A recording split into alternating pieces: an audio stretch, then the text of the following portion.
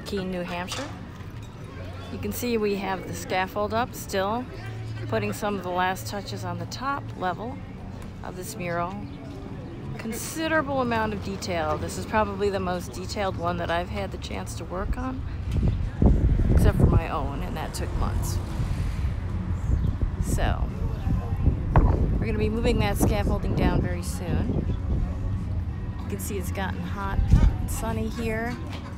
Sun's coming right on us. That means that we're going to be considering how the paint is drying out while we're working on it. You can see we're doing the key lining around all of that type up on the top there. Had to fill in a lot of details along the top line there and around the faces. Just little places where the paint got missed. We were roughing everything in. I'm waiting for things to get finished up on top. We're gonna take off the top scaffolding, and then I'm gonna do a little bit of touching up on the lower part where parts of green were missed when I was putting them in. It's kind of nice to sit down and take a break here.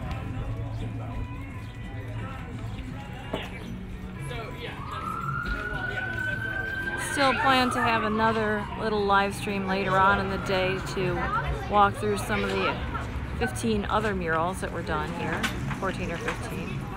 I won't have time to get to all of them, but it has been a consummate pleasure to work with all of the people that are involved in this mural. Yeah, so we got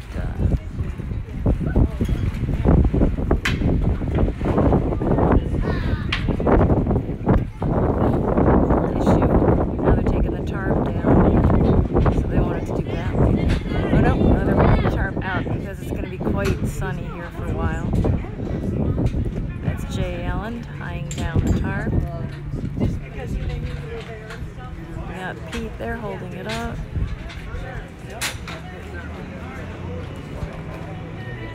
There's Mr. McCracken on the end. Jay's the sort of the lead assistant on this project. And then see, there's Noel Weber, the designer, in the black shirt. Nancy is doing a little bit of touching up there on the bottom. Nancy Bennett, I've worked with her on another mural. These people are just wonderful. That's all there is to it. Here's some of our usual audience watching all of it happening.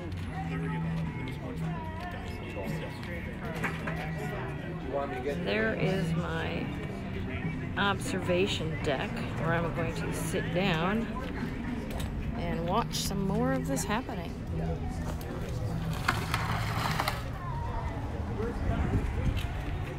On the other, against the far wall. Be catching back up with you in a few hours.